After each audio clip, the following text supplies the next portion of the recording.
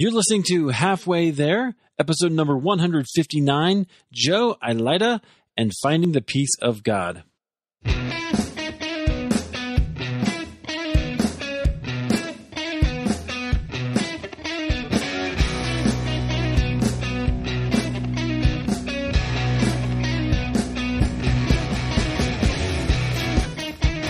Hey, my friends, welcome to another episode of Halfway There. This is the show, of course, where we have honest conversations with ordinary Christians about today's Christian experience. As always, I am your host, Eric Nevins. Thank you so much for being here. This conversation today, I can't wait to tell you about it. I think it's really relevant to where we are, and I know that you'll just be amazed by what God does as you listen. Before we get to that, though, I want to share with you just one thing. I've been working on the next 8-day experience. What's 8-day experience? Well, it's my small daily devotional for you. You can pick one up at my website, which is ericnevins.com, or just go to halfwaytherepodcast.com. Hit 8-day experience in the menu. 8-day experience is a short Bible study that you can do in about 15 minutes a day. You can do it 8 days in a row, or if you want to, 1 day a week for 2 months. It doesn't matter. You're going to get the same thing out of it. In fact, I think if you are busy, you don't have a lot of time, this Bible study is one that you can do that doesn't require you to cram the reading right before a group meeting or something, right? I've been there, believe me. You can just jump into it when you have time, whether it's every few days, once a week, whatever. You'll actually get a lot from that because you're going to tuck that passage of Scripture in your mind and start thinking about it and meditating on it, which is really the goal. So if you want to pick that up, it's real easy. Like I said, just go to ericnevins.com, click on 8-day experience, or halfwaytherepodcast.com, click on 8-day experience, and you can pick up the first one. It's all on Mark 1, 40 through 45, Jesus' experience with a leper. Really astounding story. I had to really wrestle with what are the implications for this story and my own relationship with Jesus. I'd love to invite you into that as well. So please feel free to do so. Okay. So here's the next, here's our conversation. So I'm speaking with Joe Agliata, and Joe is, he's an IT guy, but he has struggled with mental illness, and he's very open about how that has gone down for him. In fact, even having feelings of suicide and or suicidal thoughts, I guess, and even wanting to hurt others. We talk about that a little bit, which is a sensitive topic for me at the moment. It always is, but with what happened at my kid's school a few months ago, it's something I think we're all thinking about. I didn't get this out in time for National Suicide Prevention Week a couple weeks ago, but that's okay. If you are in a place where you are struggling with mental health, with suicidal thoughts, just know that there's help for you. You're not alone. So if God can work in Joseph's life, he can work in your life.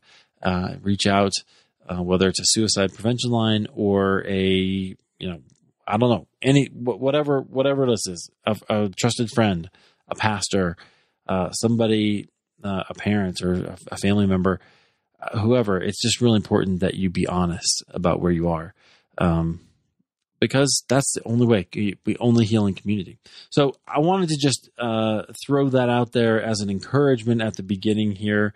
It is a difficult topic, but we're gonna talk about it through Joe's story today. So friends, I hope otherwise that you are well, and that this story really encourages you to see how God is faithful even when we feel like things are falling apart. Okay, so here's the conversation with Joe Agliata. It's called Joe Agliata and Finding the Peace of God.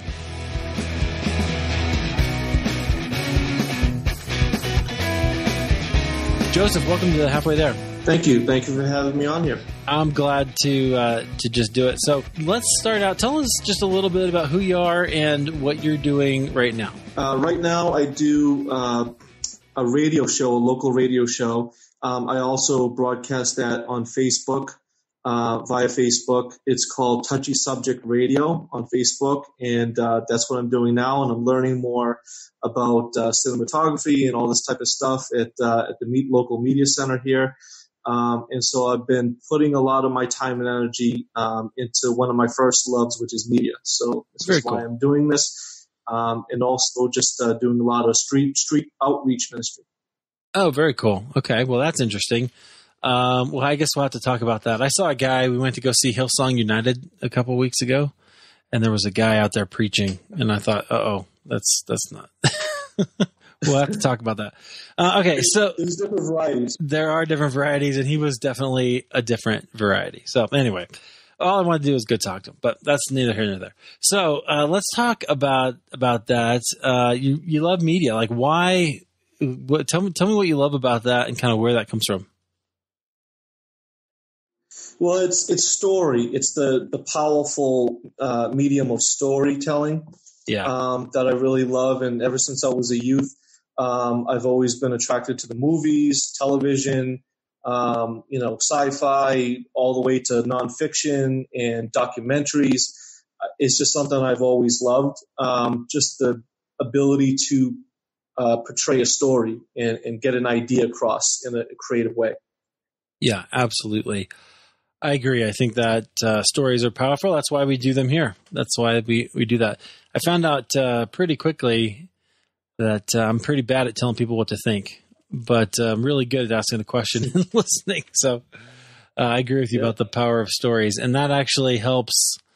It helps us assimilate information way better, and we're starting to be a bigger issue in education, and maybe someday in 50 years it'll be true in the church too. So that's a little bit of cynicism there. So I want to ask you some questions. Let's go back in your story and hear kind of how God has brought you up to this point. So what was it like growing up? You told me you're in Boston. So what did you grow up there, or is that did you end up there? Yeah, born and raised in Boston, in a city. It's a good sized city. It's grown since I've been a kid, but it's right outside of Charlestown. If you're familiar with American Revolutionary history, so it's a big historical town, and also the North End, where a lot of my family, had business, and so a majority of my time was spent in the Italian section of the North End, which is like our little Italy. Gotcha. Yeah, very cool. Yeah, Boston is such a cool historical site. If you guys have never been there, you should totally go. It's definitely interesting. I kind of knew the answer to that already because you've got the Boston accent just enough to be able to tell, right? Yeah, which is great. Yeah, no, you can't, and that's great though. It's good. I love Boston. I told you I've been to Boston a couple times, and the history and the fact that it's old is really cool. What was the spiritual climate like? So, because typically those of us who grew up in the Midwest think of the Northeast as being very spiritually dead and there's nothing going on there. So what was it like for you? For me, it's very Catholic. So Irish Catholic, Italian Catholic, Roman Catholic. So a majority of my friends growing up were Catholic.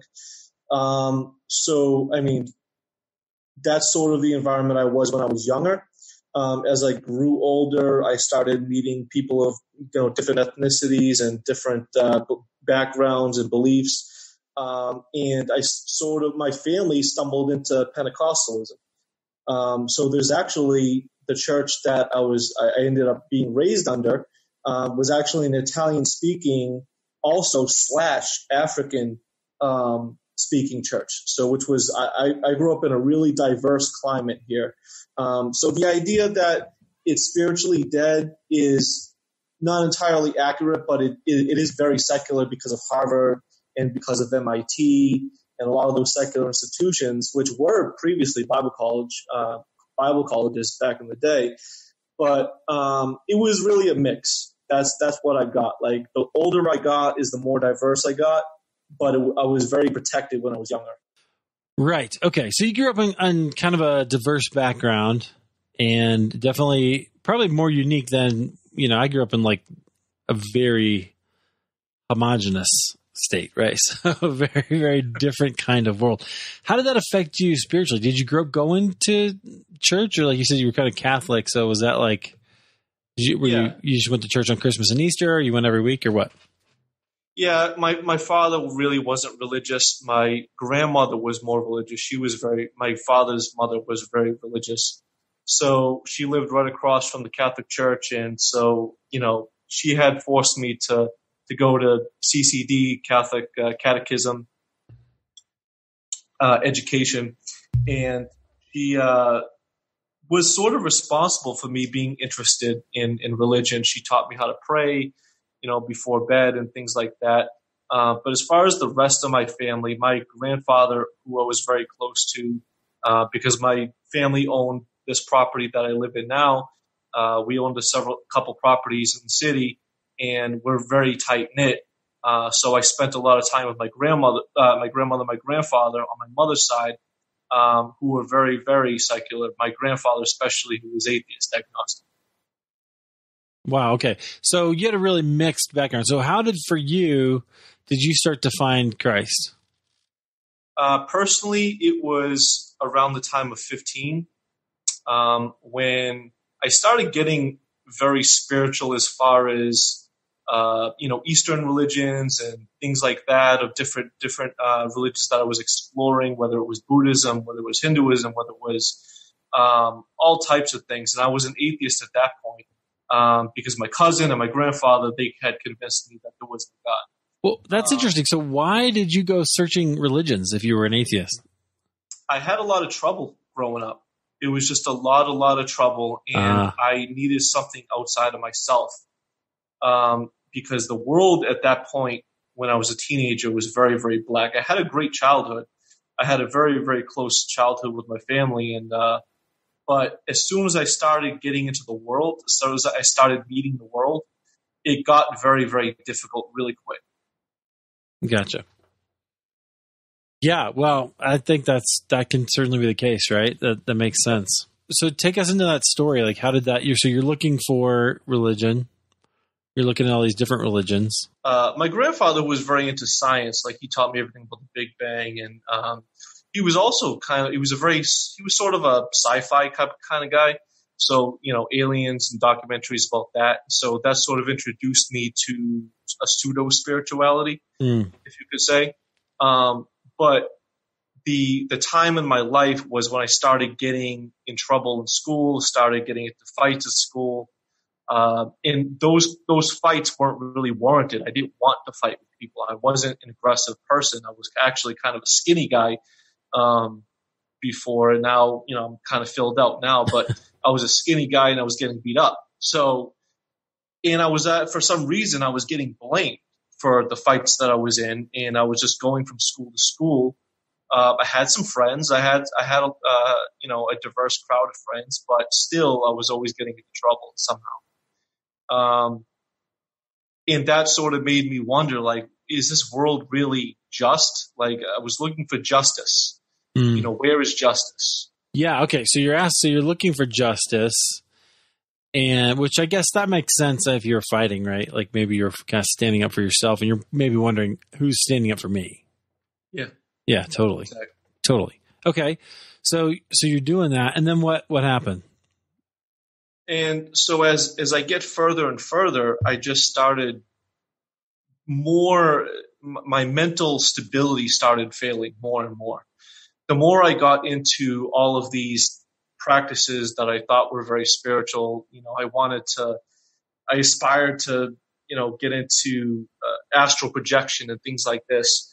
And I know a lot of people now who have gotten out of that and become very religious and spiritual, like in a true sense, in our Christianity sense. But it was just a start for me. And the more that I got into those practices, is the more that my mental stability was starting to unravel. And my psychiatrist at the time, and as they assigned me a psychiatrist, I just started feeding into some of the questions they were asking me. Some of them meant well. Some of them were just really into just giving me medication.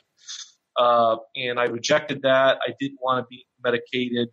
And so I just started acting out more. just started acting out more bizarrely, talking about conspiracy theories and all this type of just whatever was out there, whatever was, music that I was listening to, death metal, whatever I could do, movies, horror movies, all types of things, whatever I could do to express whatever pain was going on inside me, I would do it to freak people out. Sort of like how David and Saul, like he pretended like he was crazy and insane to get people away from him, if that's how you can interpret it. Yeah. But that was sort of my mindset. Yeah, okay, that makes sense. So how did that play itself out? More and more psychiatry, more and more medication, more and more schools until I finally moved in with my father in New Hampshire because my parents at this point were split up. They had divorced when I was 1, actually. So it was kind of quite normal. Being in a divorced family was kind of normal, but I still resented it. And my father was kind of a pessimistic dude, and he still is, but he's chilled out more. Post heart attack, he's sort of had to chill out. Wow. But back then, he was a very aggressive guy. Okay. So you're going on this, it's getting worse and worse, more and more treatment, but not really helping. Right. It's spiraling. It's really, really spiraling out of control.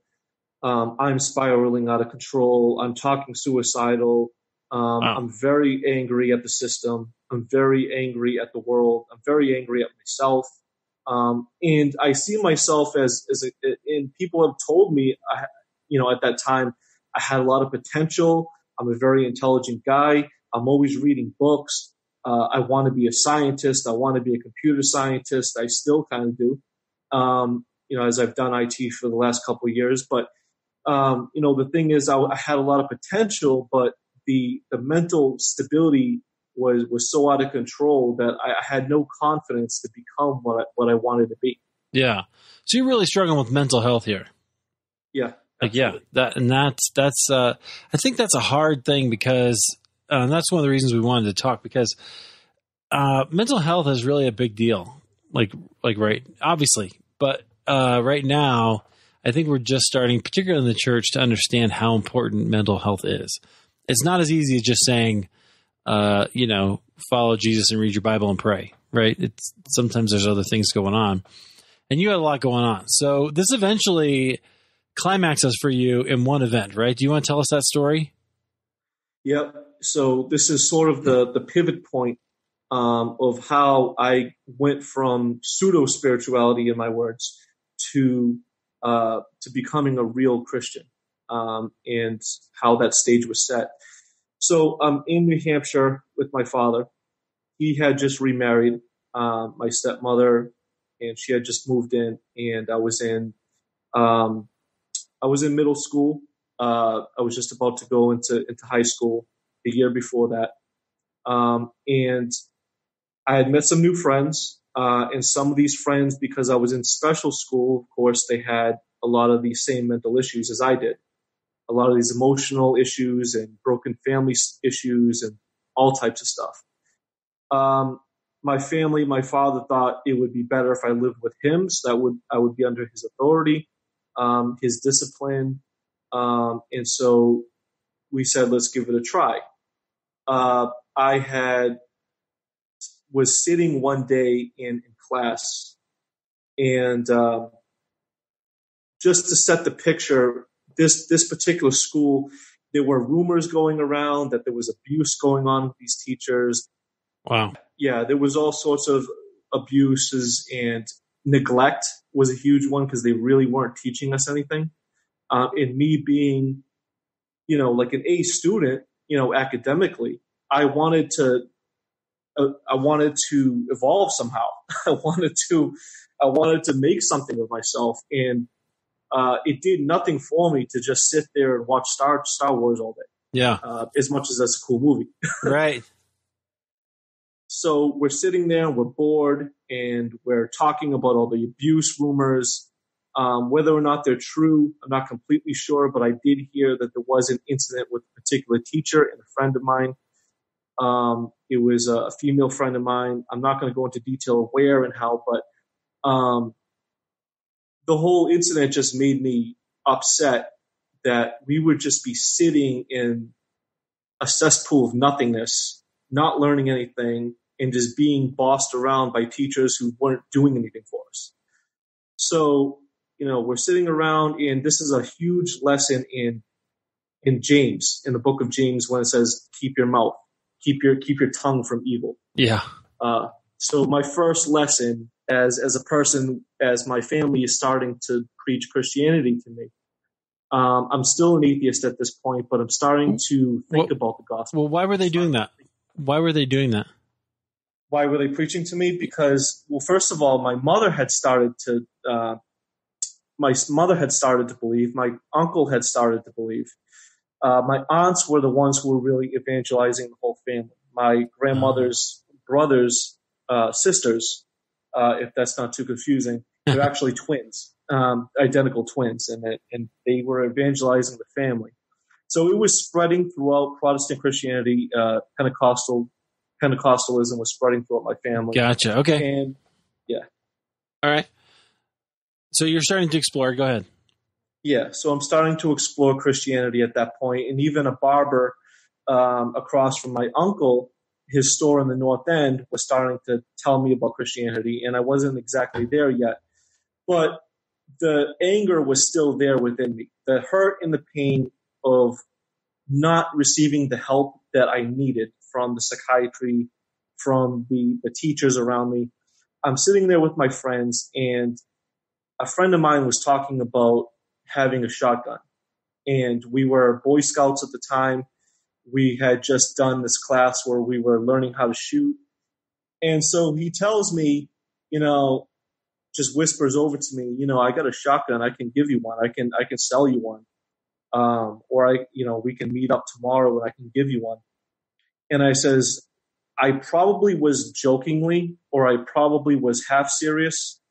I'm not exactly sure what I would have done or how things would have played out if I had agreed to take his shotgun or take his gun.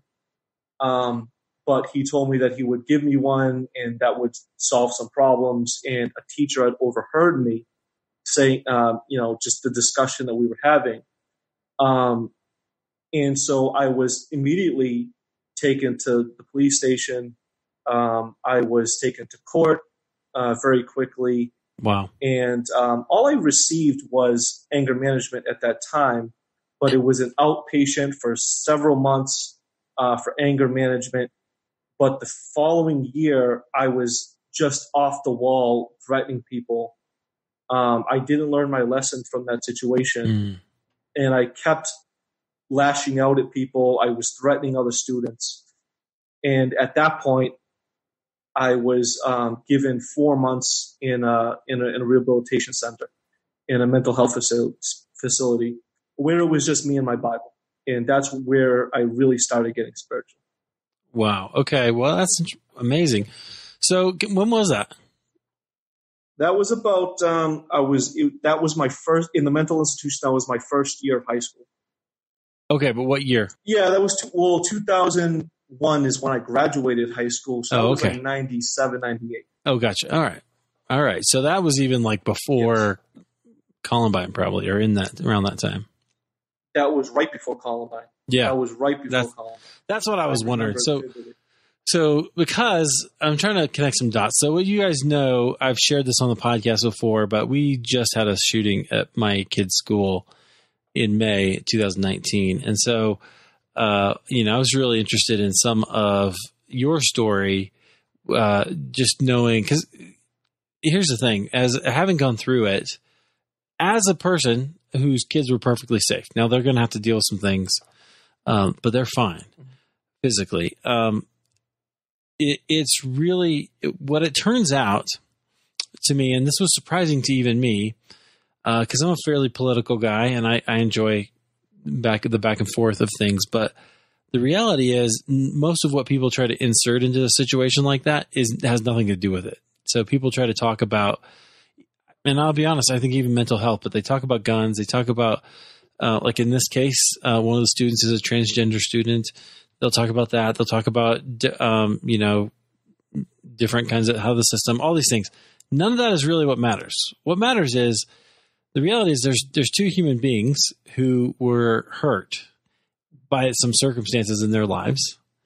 and that brokenness spilled over onto a bunch of other people, right? And so what I hear in your story is the same thing. They're not the same, but I'm not trying to equate them. It's similar. You were hurting. You were hurting, and your brokenness was just spilling over onto other people as you're trying to get what you need. So you spent that time in the facility. Did that help? It sort of was like a coddling behavior to me because I had actually enjoyed being in there. Yeah. There was no responsibility. I didn't have to work. I didn't have to go to school. We just hung out all day. And the whole thing was I was protected from the world. I was, shielded from the world. I didn't have to be a part of it. All we were responsible for was just waking up and doing our daily routine. Yeah. And so it didn't really help. It was just a place to hang out. And I had even gotten out for 1 month, and I told my father I wanted to go back. Wow. Because I had friends there. And it didn't really help aside from having a Bible with me. But okay, so that's really when I woke up. So you had a Bible. How'd you get the Bible? My aunt was my uncle and my aunt. They had given me a Bible a couple of months, and then so as soon as I was told that I was going in there, I said the first thing I grabbed was my Bible. Wow. And so they allowed me to take it in with me. Wow. Okay. So you're sitting around reading the Bible.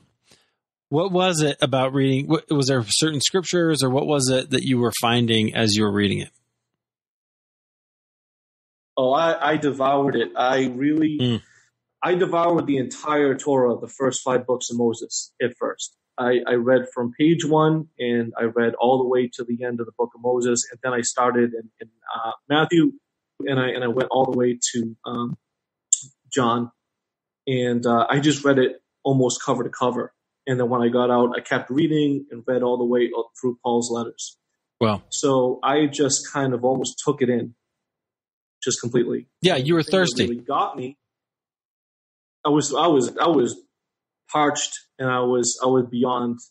I was really thirsty. I mean, I was hurting, and I had realized that I had hurt other people. I realized that I had become somebody who was terrifying to people. And that was scary to me. Because I could see the contrast in the Bible, love your enemy, do good to those who hate you, and do not repay evil with evil. Just those principles alone. Yeah. In seeing the apostles die for the gospel, and one who had died for God himself, who had died for his enemies. Me looking for justice and crying out for justice, that's what got me. And the fear of death and the fear of, one day I'm going to die purposeless and meaningless, not having purpose. That's really what got me when I was reading through the scriptures. Yeah. So how did you end up giving your life to Christ? It doesn't have to be like a specific moment, but how did you know, all right, I'm changing sides here? It was a slow process, and even to this day, I still have questions about the Bible I ask questions about God. And so it's always going to be a process. But the moment where I had first prayed, just a month earlier after I had gotten out of this facility, I was really praying, God, if you're real, if you're absolutely real, like, I want you to prove it to me, like an atheist would, just give me evidence. Mm-hmm. And, just change my mind, change my heart, change my life, change things around in my life. And if you're real, do this. Not so much of, give me $1 million or move me to another state or that sort of thing. Just remove the pain from my heart. Remove the pain, whatever had caused me to hurt other people and do all these things to other people and make them afraid. I just didn't want to be that person. I said, if Christ is the one, then make me like him. Yeah. And slowly I started to see it. You did. So it started to happen. Yeah, it started to happen slowly. Things started happening at school, and instead of being vindictive and hateful, I started to actually start preaching. And so the easiest way for me to counteract that was to say, here, there's a thing called the Bible here. Why don't you read it? And that really started, the conflict started to decrease. I didn't have to worry too much about getting into too many conflicts anymore. The only thing that I had to worry about was I was about to graduate high school in a couple of years, and I was in a school that was in a special school, and I really didn't have a lot to stand on as far as going to college. So that was the only thing I had to worry about. Wow. But the conflicts with my family and my friends, they really started to decrease. Yeah, because Christ is getting into you, right? Slowly and surely. Yeah, he's being real. Interesting. Okay. So is college, this is just a kind of a random question, but is college out there, like the bar would seem to be really high to me, right? If you, with Harvard and MIT and all the Ivy League schools out there, I would think that the bar is like, well, I'm not going there. I might go to the community college or something. That made sense in Iowa where I grew up, but not, I would, if I had such a high standard out there, I would be a little bit challenged to try for it. But so is that kind of a climate out there? Yeah, that's sort of like my father gave me the ultimatum. He's like, in my last year of high school and I was about to graduate, he's like, hey, and he was sort of well off at the time. He said that he would either send me to, and my brother was just born a couple years earlier. I actually have an 18-year-old brother, half brother. And he was going to send me to MIT, which I really wanted to go to. But my high school didn't supply any of the tools, like any of the, they didn't do SATs, any of that stuff. And so he says, do you want to go to college or do you want to work? And I says, I might as well work. Yeah. And I left and I came back here to Boston. Gotcha. Okay. Interesting. So, all right. So you get out. So, and Christ is slowly working his way into your life here. So how does that take me to, like, I know you said you had some struggles now, but take me to, like, how did you know, or how did you realize that you were actually believing? And then eventually you end up, so you get into this Pentecostal kind of side too, right? When I started going to church, I mean, at first I was just sort of a smart guy. I was like pretending to listen. I was sitting there sleeping, pretending to sleep. But once I really started, and some of the scriptures that really popped out to me was Ezekiel 1. And that was just really interesting to me. Yeah. Because it was a description of God's glory, but I thought at first it was about aliens. Everybody thinks that, right? Aliens. And I thought, I said everybody thinks that. Sci-fi guy. Yeah. Yeah, at first, I mean, when you read it, it's like, what is this? But it's cool, And so I'm like, all right, well, this is about God, but it's also about aliens. Cool. So I'm really starting to get piqued and interested. And I'm starting to listen to the sermons. And the guy that really sort of marked the example for me, a couple of people, but one of the guys that marked the example for me was a South African preacher who led the congregation of many Italian-speaking people and also African-speaking people. Arab people from Nigeria, which later on in life I ended up going to Nigeria on a mission trip through this church. He was telling his testimony about being a very vindictive, angry guy, a very racist guy in South Africa. He was a Dutchman in the apartheid time in South Africa, and he just told us the story of how he was an alcoholic. He used to hate every black person that he saw, but once Christ came into his heart, he started noticing that hatred started slipping away. And I really related to that. And I says, this thing must be real. Because it's happening in this guy too. Yeah. It happened for him. It could happen more for me. And I asked in prayer, I went up and I asked for prayer. And the first prayer request I ever had was my sound mind. I asked him for a sound mind. And when I got baptized, the first thing I said when I got out, I still have the baptism video. I said, I was a crazy person and now I'm not. That was my testimony. Wow. That's So awesome. Yeah. Wow. That's great. So around 18 years old. Yeah. That's fantastic. So I love that. I love that Jesus can reach even somebody who was really had I mean, it sounds like you just had a really hard time as a kid, and prone to violence, but he reached you and he changed you. That's what the gospel does. Yep. I love that. That's right. So how did you grow then? So you take us into some of that. Did you have some people who invested in you, or was there like a certain passage or two that really spoke to you? Just give us a few examples. I could not. If it wasn't for my disciples, if it wasn't for the people who were in my life, I've had a long ride with my family, but they've always been there.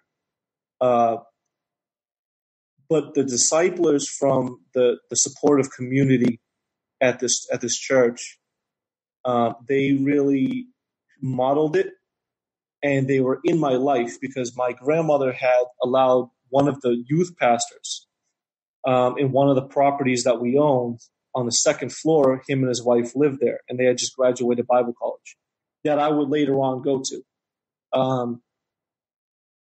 He was really one of the people that really modeled it for me, and he was there.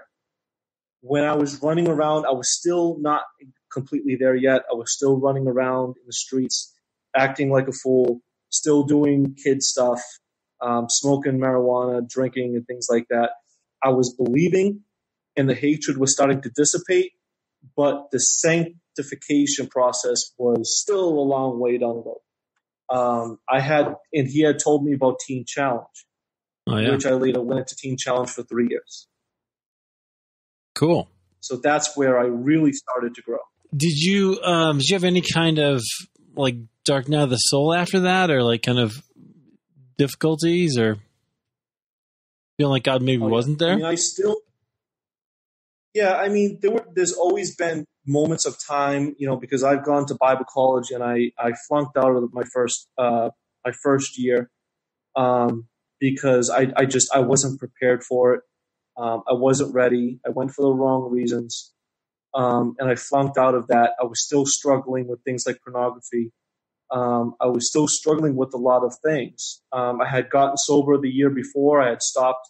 I went to AA, and I had a good support system of Christian brothers in AA that we, for a full year. And then I went on a mission trip. I had come back. I was still struggling with issues with my family, but I had God with me. I knew that I had God with me, and He was in my life, and He was working things out. So I wasn't lashing out as much. He was really chilling out my character. He was really working in and through me. So it really wasn't of me. It was by His grace and faith. But Teen Challenge, that environment is really what matured me. I started to become a mature believer because they were really working that sanctification process into me in that program. I had no other choice. I was there. Yeah. Yeah, that's great. Okay, cool. So take us. So did you end up going back to Bible school? Did you end up finishing that, or? No, I failed that. I flunked out after a semester, and I had really struggled through that because I wasn't honest enough with people. I wasn't transparent with people. I wanted to become a pastor, but I wasn't spiritually mature. I didn't deal with my issues of prior. I said, okay, I'm sober. That is the situation for everybody in Bible school. Who wants to be a pastor? Let me tell you, man, I did the same thing, but eventually it took me 9 years to get a 3-year degree. So it's I get it. So anyway, it's not easy. No, it's not easy. Tell us where you went from there. So from Teen Challenge, I was in Teen Challenge for 3 years. And the thing, coming back to some of the mental, emotional stuff, now I had been off of medication for many years. Once I turned 18, I had gotten off of medication, and they didn't suggest it. They didn't tell me to. I said, I'm 18. I don't want to be on pills anymore. So I really started to lose it. Things, they got bad. They got bad. They got really, really bad. Even with Christ in my life, I still felt a lot of mental and emotional pressure in my mind. I started getting really paranoid. That's why I started getting into drugs and alcohol, because I had to replace the medication with something. And so I was still dealing with a lot of these things, even being in Teen Challenge, because I had been off medication for probably a good 5 to 10 years at that point. But I had never wanted to be on medication ever again. And I had a heavy, heavy depression in the last year. The last year I fell into such a depression that I've never felt before. Wow. And a lot of guys do say that happens in the program toward the end of it, because they know they have to leave and go back home, and they don't know where to go from there. So because you get used to it, you kind of get institutionalized. It's a great, great program, but some people get institutionalized. So I had fell into a thick, deep depression that I knew I was never going to kill myself. I never knew I never thought I was never going to do that, but I felt it every day. I really did. But praying every morning with the guys, waking up at 5 a.m., doing our ministry, that is what kept me strong. And even remembering what I had done the years earlier with the incident at school, that memory came back so clear and vivid. I don't know if it was a satanic influence. I don't know if it was just me being me. But the guilt of having had that incident, it was just a voice that kept repeating, why would you ever do something? Why would you ever say that? Why would you ever? It was just this constant guilt. And I felt like I couldn't tell anybody, because they would think I was crazy. You know what I mean? Like, yeah. I can't tell people this. And so that's why I never, up until now, never wanted to tell people this part of my testimony, because I had gone through so much guilt over something that I didn't even do, something maybe I was planning, but something I didn't do. It's kind of a strange feeling to feel that much guilt for something that you might have done or could have done, but God stopped me, and I had to stop in my tracks and say, God didn't allow me to do that. God stopped me before I could do that. He got into my life before I did that. I didn't hurt anybody. And I have to stop acting and beating myself up. And people kept telling me, put the bad away, They kept saying that, put the bad away. Don't beat yourself up. Yeah. Now, if I did something, that might be different. But God obviously intervened. Right. Right. And praise God for doing that, right? I mean, that's right. Amen. That's I don't know where I would be right now. Right. Right. Wow. And it sounds like even, I just love this, even your aunt that gave you a Bible, right? That, to read when you were in the institution, like that's powerful, it's powerful. God uses it. Wow. That's great. So, okay. Thank you for sharing it, by the way. I just want to say that. Thank you for sharing this. I know that you haven't shared a lot. And it is kind of scary to share those kind of things. And so I appreciate your vulnerability. And I think really, God is, going to use that. And so friends, if you're out there, like, you need to trust him, right? You need to trust him and go follow him where he's taking you. And even if you feel like you are having mental health issues, get help. It's okay. Even if you're church people, you think they're not going to respect you, it doesn't matter. It doesn't matter. What matters is that you're healthy. And that's what God wants. The gospel is all about the restoration of all things, including your mind. And so that is super powerful and because he is powerful. So, okay, well, take us up through, give us a quick overview up through today, and then we'll get going. I had become a very compassionate person after Teen Challenge. I had become a very well balanced person, mentally, emotionally, after that experience. Um, I was in a tough relationship for 5 years. I was in a relationship with a woman who had Tourette syndrome. So that was a difficult situation.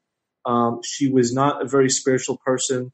I thought I would give it a shot, and it didn't really end well. She had a lot of family issues, and as well, and her brother tragically died in a car accident. That's how that ended. But the compassion in me really shone through, the patience and the compassion, the ability to say, I cannot judge people because look at where God has taken me from. Why should I judge other people? Because God can use anybody and God could do anything with anybody. And so who am I? And so that character that was built into me really shone through in that 5 years. Now I've been without her for 2 years, and where I am now is I had just come back from Israel a couple of months ago. And I can tell you, I could have never, ever, ever back then ever imagined me doing such a thing as serving in Israel. I had served in Israel on the vineyards in Samaria, pruning grapes and vineyards, and going to all the sites and serving the people of Israel. I could have never imagined that years ago in that institution. Never. Right. Okay, I got to ask you some questions.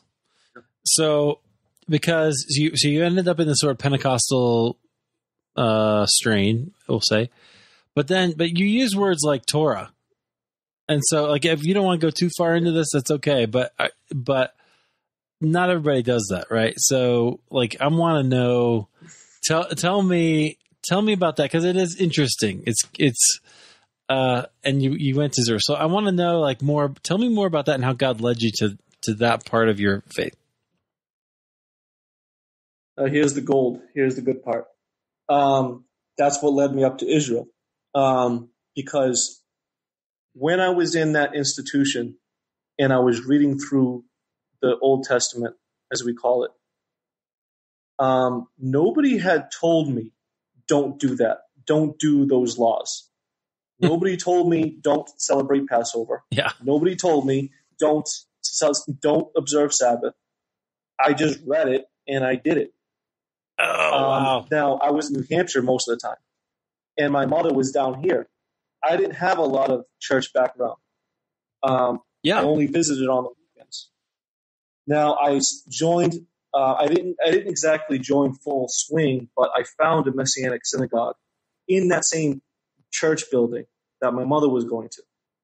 So sometimes I would go on a Sabbath up on the second floor to the Russian Hebrew Messianic congregation. Oh, wow.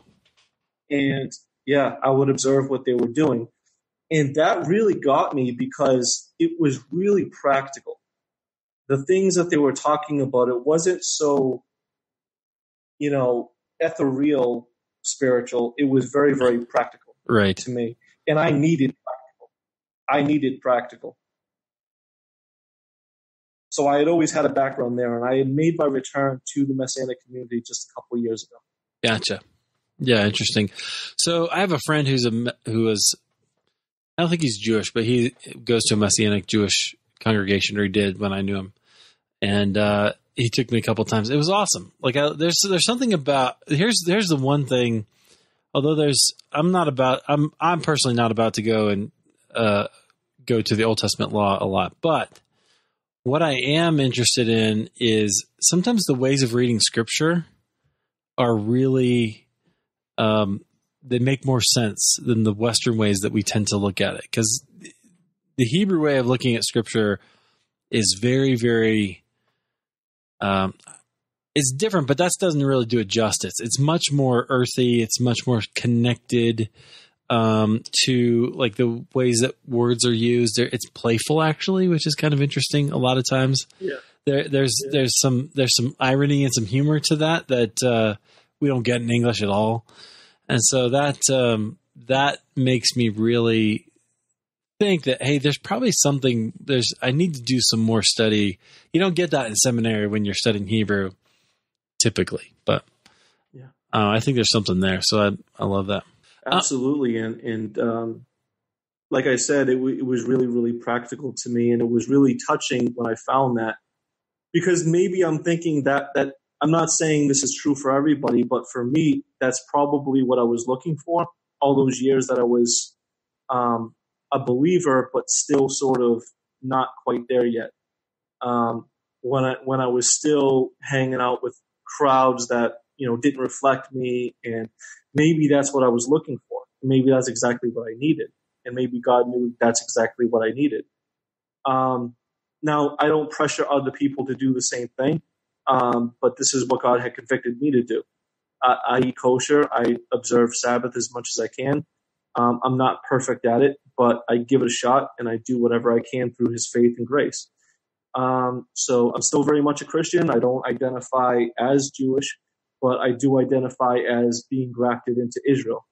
And I'm still very, and one more thing I got to throw in is that, my mom had taught me, and a lot of my family had taught me a lot about end times and watching out for the Antichrist and the beast. And yeah, that's all fine and good. It's part of the Bible, and it's very interesting. But some people make a whole lifestyle out of trying to find out who the Antichrist and the beast are.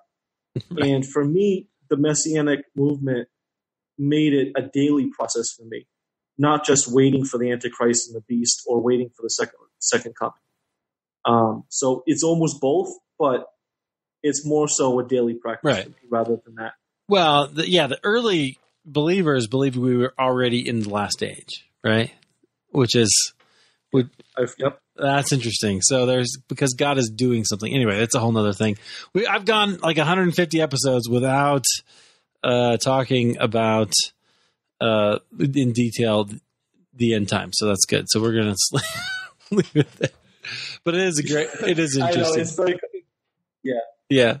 So, Joe, we need to get going, but I want to thank you for being here. Friends, you can find Joseph on Facebook. I threw a link to that in the show notes at halfwaytherepodcast.com. You can just connect with him, and I would encourage you to check out his show. I made an appearance there a little while ago now, and I always get the little notifications. You go live on Facebook, and so I'll watch a little bit here and there. And it's good, always interesting. Your intellect comes out, and you talk about all kinds of different issues and ideas, and I think that is great. So anything you want to leave us with, Joseph? Yes. First of all, thank you for having me on. Thank you, anybody that is listening. And I just wanted to say that, anything that I had said, I absolutely empathize with anybody who has been hurt by violence. I absolutely empathize. My reason for wanting to release this part of my testimony is because I want to touch somebody who may be struggling with mental illness. I wanted to talk about that part of my life because I feel that it makes me more authentic. I don't want to hide things from people anymore. I want to be able to show what God has done. And if at all possible, if anybody needs help, like Eric said, don't be ashamed to get help. Go get help. Yeah, that's right. Be sure to speak up if you're anywhere near something like suicide or hurting other people or whatever it is. Go find a trusted friend, find somebody. If you don't have anybody, I don't know. There's hotlines, and I guess I'll find one to throw in the show notes here for you as well, because it does matter. And here's the thing: you matter. You matter to God. Jesus is proof. He sent Jesus for you, not just to save you from hell, but to save you right now. And that is it. The gospel is for today as well as the future. So Joseph, thank you for being here. I appreciate it. And I hope that your story is one that people resonate with and can be encouraged by.